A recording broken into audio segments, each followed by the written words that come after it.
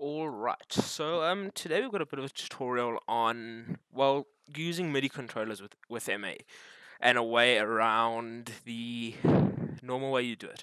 So for those of you that have tried to use a MIDI controller in MA, you know that it won't recognize faders because it can't natively take the CC data or control change data and use it. So in the past, what you would do is you'd buy Bohms, which is $70, and not everyone just especially if you're starting out and you have a MIDI controller for some other software that was free or that you was cheaper than anything's cheaper than MA, I guess. Um, if you were using it for something else, then you'll know that it won't, and you might want to use it for either some extra capability within MA and MA3D for programming, or or even if you're just using it at your home or in your previous studio for programming, or if you have somehow access to a node and you want fader instead of just the 10 X keys that you have access to with the F function keys and that stuff. So the way we're going to do it is with DMX remote and with a free piece of software called QLC Plus, which stands for QLite Controller. Basically, QLC Plus gives you 4 free universes to output. So that means that you can obviously output those 4 free universes through USB to DMX, ArtNet, whatever your heart desires, basically.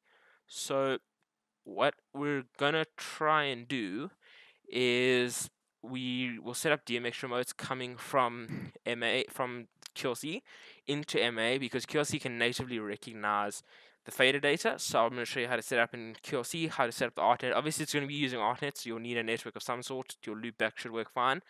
So the first thing we're going to do is we're going to jump straight into QLC. And once you open it, it'll be a new workspace. To save it, just press Save As, and then I'm just going to say Save As what MIDI, for example, and then save. And that is now saved. So what you're gonna do is we're gonna set up one fader. So all 3 buttons and the fader. So we're gonna say add fixture and it'll automatically go to generic. Dimmers, just say quantity 4. That's all you gotta do in this section, and now you've patched. So now we're going to go over to functions in the corner here and press this thing which is called new scene. Then I'm going to jump back into fixtures quickly.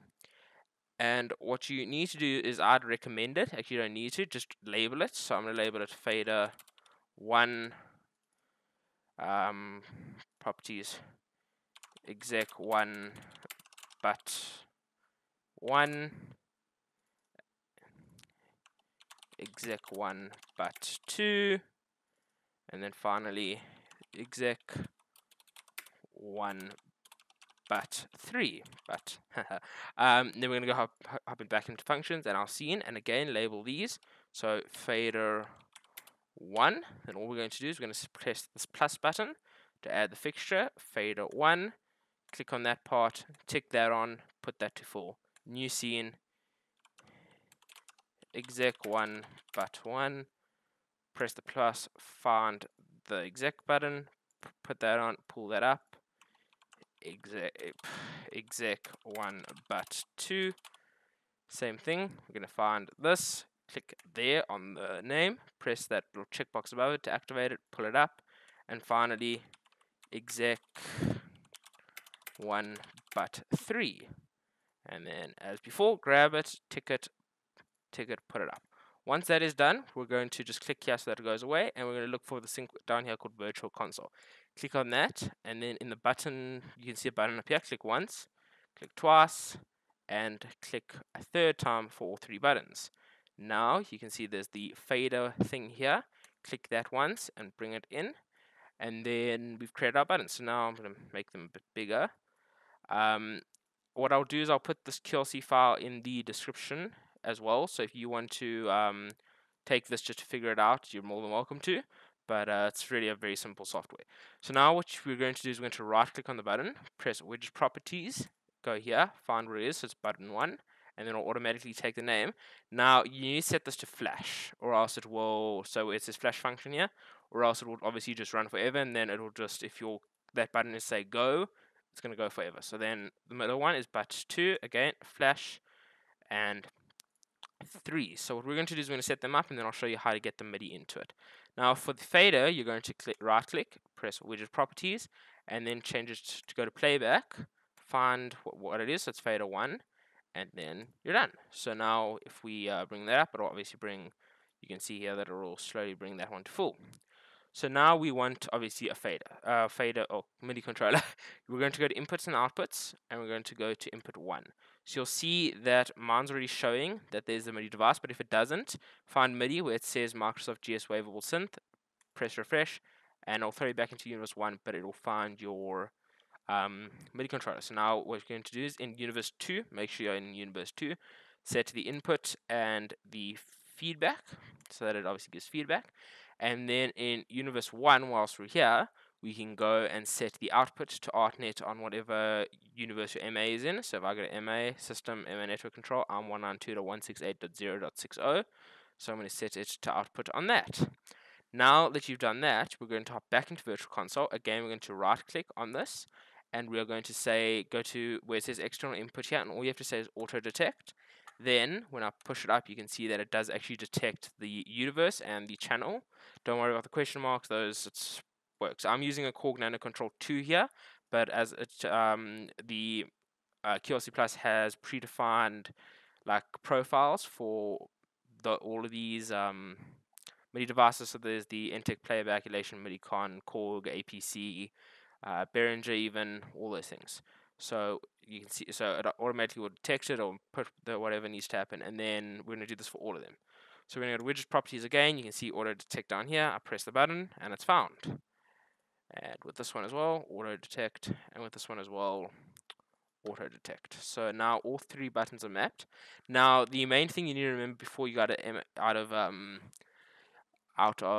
QLC, I mean, is, I'm just going to make this smaller because it isn't showing up, is that this green play button in the corner has to be pressed. And now, as you can see, it's all responding to the data, which is obviously what we want. So now we're going to go and hop back into MA. And the first thing we need to do is we're going to patch our dimmers in the patch and fixture schedule under your dummy layer. So we're going to need 3 or 4 for what I've done, and patch them to a universe you won't be using. So I want to make them 60.001. Channel ID you can make whatever, because you're not going to use that, obviously. Yeah, you're not going to use it. So the one thing to remember is it will count against your parameters, but obviously if it's in a universe you're not trying to output, it won't affect it, unless I'm 99% certain that's right. If I'm wrong, I don't think I'm wrong. So now we've got all our dims patched here. We can say yes, just to leave patch. Now we're going to go to remote input setup, DMX remotes. If you haven't watched the DMX remotes tutorial on the other channel, there'll be an annotation now to go and check that out if you want some more information. But we're going to say add multiple and add 4. Then just slide this and slide like that. Go to the top one, 60.001. So it's got all of them. Type it. They're all going to be exec or page 1. 60.001 is the fader, then it's button 1, button 2, and button 3, if I am correct. Let's check. Button 1, button 2, button 3. So once that is done, all we have to do is, that's obviously if you're using, so obviously you'll set this up if it's multiple faders, if it's multiple buttons, whatever it is, you'll set that up. Then we come out of this, we're going to go back into setup, network protocols, we're going to take, and now we're in the ArtNet area, obviously, ArtNet. If I delete and re-add it, you'll see that it automatically starts as output auto. Right click or edit, and then go to input. Then for the local start, set that to whichever universe you put your dummy fixtures in. So in my case, it is 60. Then make sure that ArtNet input active is highlighted and that network DMX, if alone, is active. Now, if all went right, we can see that we are getting data.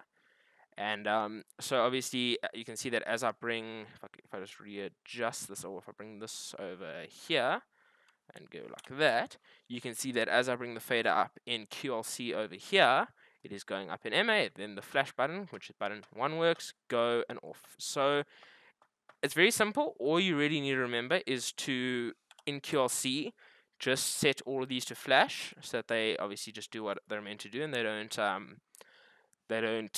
stay on, because you'll see, I can actually show if I should be right in saying this, but if I go here and I go to widget properties and I just set a toggle, then it will probably, oh, it doesn't.